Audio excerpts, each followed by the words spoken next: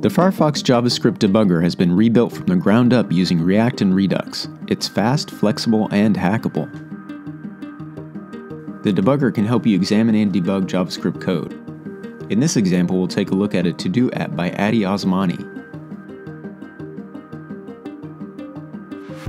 To get started, hit Command-Option-S on your keyboard or select the debugger from the Tools menu. Click the file tree and use your arrow keys to navigate to to-do-view.js. This code controls the look and feel of the to-do app.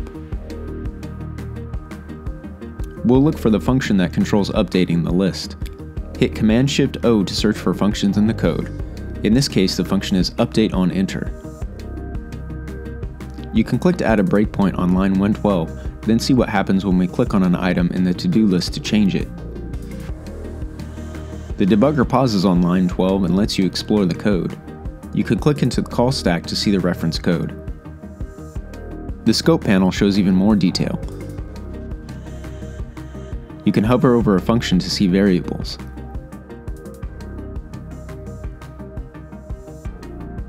You can also easily set a watch expression to keep an eye on as you step through the code. In this example, we'll step into close and set a watch expression for value.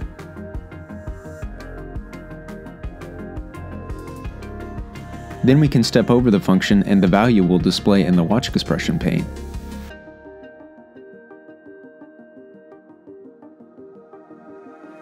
The Firefox JavaScript debugger can do much more to help you learn and debug JavaScript.